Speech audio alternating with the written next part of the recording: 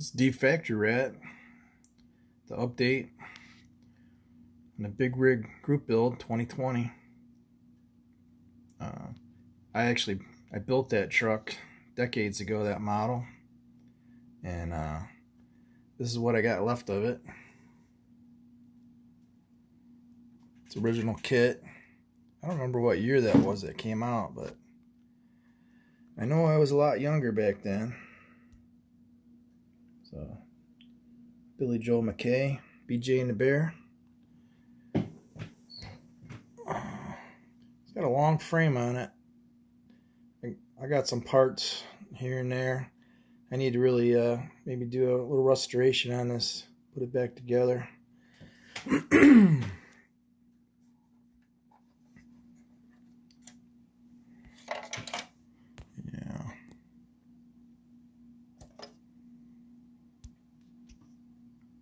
It's an oldie.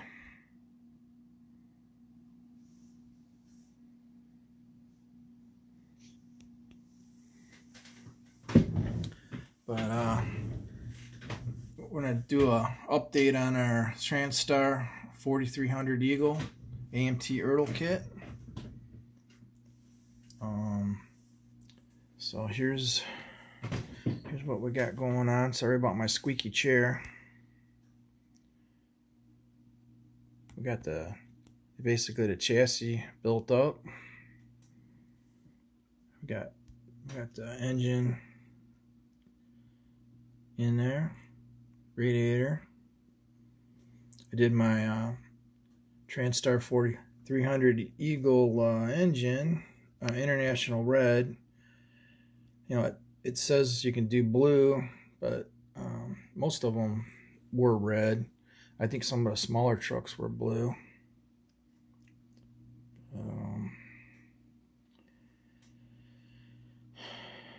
I still got to straighten up some of these tires and wheels. I just kind of stuck them on there for now. I had these extra fenders and they had some bad chrome on them from another kit, and so I was kind of contemplating painting them up and mounting them on here. Put a little something extra on it.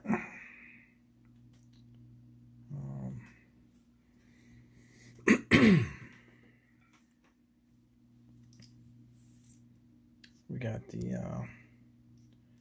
got the posable steering working. That works nice and smooth. Nice feature in this kit. And we did some work on the cab. Decided to cut the driver's side door open, and so we got the door skin here, and then there's the interior door panel, and then the inside part of the cab. So we'll just have to make a little filler piece for the bottom and put our hinge in there. Also did the blacked out the front clip. We got that, so when we paint the outside, that'll be done. Also did painted up the sleeper bed. I got this little miniature box from the white Freightliner kit. I built that up one night so we can lay that in there, so that'll be kind of cool. I'm not sure what color I'm gonna do. The decals look pretty nice on here, kind of like beige and brown. I'm not sure if I'm gonna use those yet. I got some paints over here I picked up at the hobby store before all this virus stuff started flying around. I'm thinking maybe red with white and maybe a black stripe, or maybe blue with the white and the black stripe, or I mean, we could do some different things. So I don't know, I haven't made up my mind on that yet, so we'll have to I'll have to think about it. The problem is I have white, but it's flat white right now. I don't really want to go out and get any more paint right now. I'll just have to work with what I got. I could do flat white on the top. I'd have to clear it and just be a little bit more work, but I mean, we could do it that way. So, but yeah, that's where we're at. Coming along pretty good.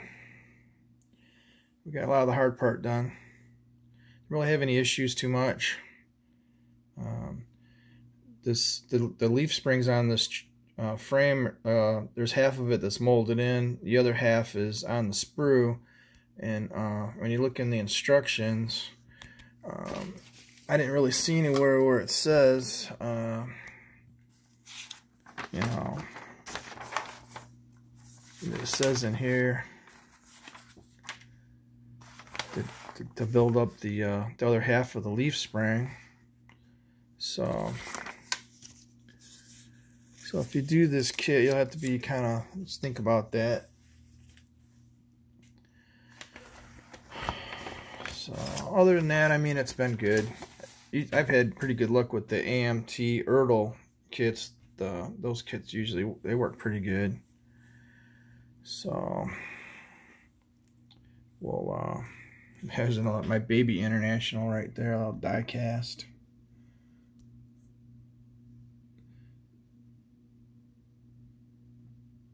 So, but thanks to Jeff at Jeff's Model Car Garage and Dylan at NYS Modeling for hosting a co-hosting group build, and we'll do another update video in about a week. So thanks everybody for watching. Keep building, and everybody be careful out there. Lay low, stay in your shell. And we'll talk to you all later on. Thanks.